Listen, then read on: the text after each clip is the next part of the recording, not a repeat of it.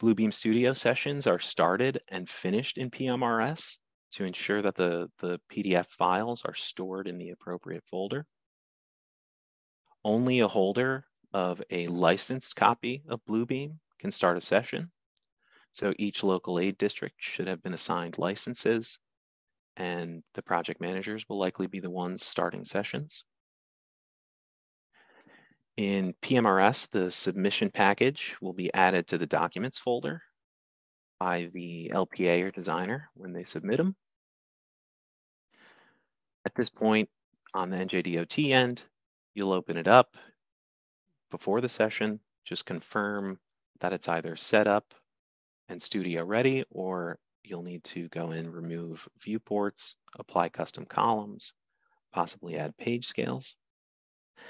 And then when you want to start the session, you'll find the Bluebeam Studio session up here along the line in your documents folder.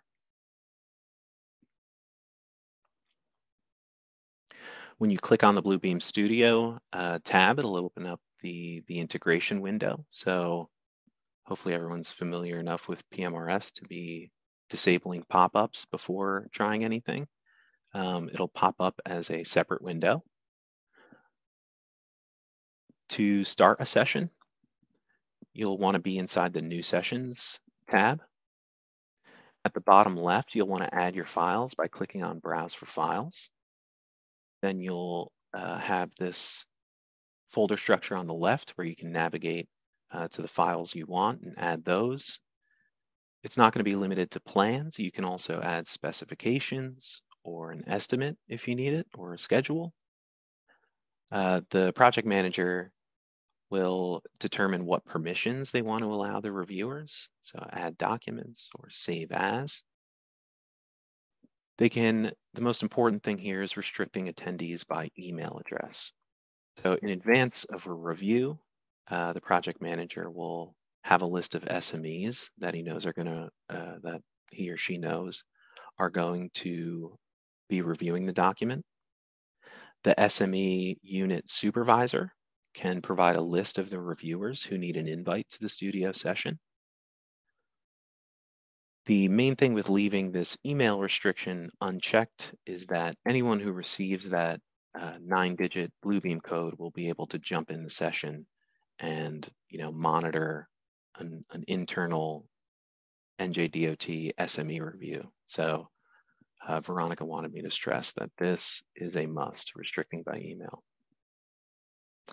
If an SME supervisor says, hey, I got the invite, I'm actually going to have someone else review it, then you would actually go to My Sessions where you'll have the option to invite folks even after a session is started.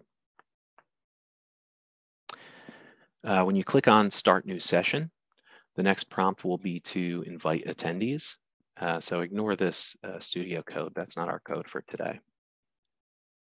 The project manager will have the invitees list. It should just require typing in a couple of letters for the first name, and then the DOT nj.gov handle should just autofill based on what you're typing in as everyone's in the system.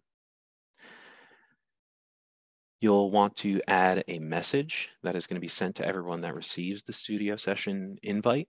At a minimum, the message should include how much time you're giving them to review, as well as your contact information if they have questions, and of course, a job number if you are providing one. At the end of that, you'll click OK to send the invitation and officially start the session.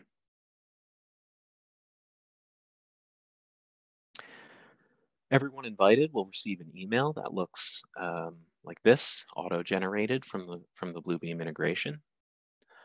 When a studio session is started with a document from PMRS in it, that document will be checked out for the duration of that studio session, so nobody else can jump in there and make any changes while an SME review is going on. So at this point where you receive the invite is sort of where we landed at Module 1, where we started out and we joined a new session. In Module 1, we learned all about the tools, we added markups, and for the sake of today, we completed that review of the plans and set our status to finished. So at the end of that, the project manager will have to return to PMRS to end the session. It cannot be done through Bluebeam.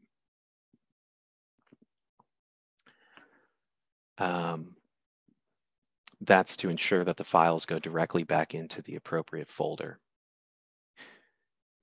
As I mentioned here, if you need to invite extra users after a session has started, that's in the same spot in My Sessions. And to finalize a session, after condensing comments internally, which we're about to go through, you will click that Finalize Session button. The last thing I'll touch on before we jump back into the studio session is something that's often overlooked when some of these other DOTs are presenting on Bluebeam. You know, what makes a good comment? Simply drawings are not going to do it. You don't want to leave anything up to interpretation for an LPA or designer. You want to make sure it's very clear cut. So a comment should always include 4 things. First thing, you want to identify the deficient design feature. Something like, you know, what is shown is this value. You'll want to cite the standard that isn't being met. The minimum grade is higher than that, so you're below the minimum according to the roadway design manual.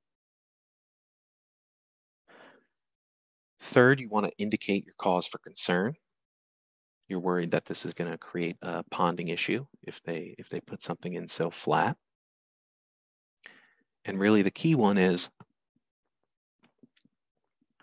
describing the action that you want the designer or the LPA to take. And this should be as explicit as you can get it. So this one, you know, your idea is to lower an adjacent inlet so that you can get above that minimum slope. And then you want the designer to also adjust the curb grading accordingly. Typos, notes, and display issues may only need that action statement. So if you just want a note added on a sheet, you say add the following note. If it's a typo, you can just say fix spelling or update project name, something like that. But for ones where a standard isn't being met, you'll definitely want to provide context.